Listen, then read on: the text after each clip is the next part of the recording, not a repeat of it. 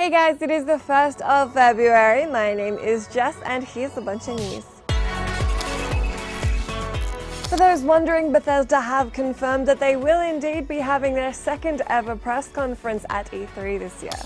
The publisher have scheduled their briefing for Sunday, June 12 at 7 p.m. PST. At last year's event, which marked the inaugural Bethesda briefing, the company showcased Fallout 4, Doom, and Dishonored 2. Bethesda are yet to reveal what we can expect at this year's conference.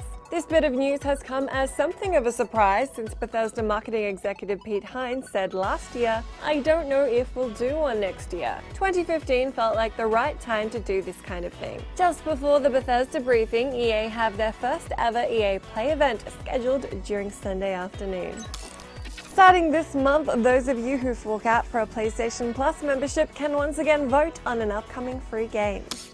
Later in the month, you'll have the chance to choose between the PS4 games Broforce, Assault Android Cactus, and Action Hank. The winning game will then be offered up for free as part of March's Plus lineup. Voting set to begin on February 9 on the Vote to Play Hub on PS4. The last time Sony gave users this option was in August of last year, when Grow Home beat out Zombie Vikings and Armello and was subsequently offered up for free. The runner-up games were then offered at a discount. Also, if you haven't done so yet, be sure to get your free January games today, as the February ones are due tomorrow.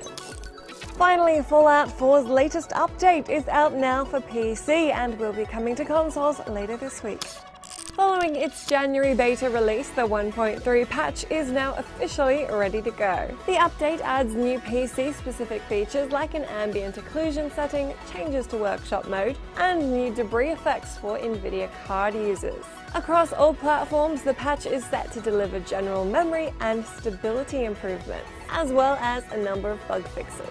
Said bugs include those that cause you to warp to a different location while aiming, and another which causes you to become dismembered while still alive. Not what you want. You can check out the full list of workshop, quest, and gameplay fixes in our story on GameSpot. Let me know down in that comment section if you've run into many bugs while playing Fallout 4.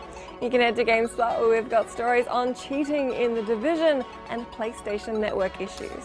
That is everything I have for you today. As always, let me know what you cared about, and I will catch you again tomorrow.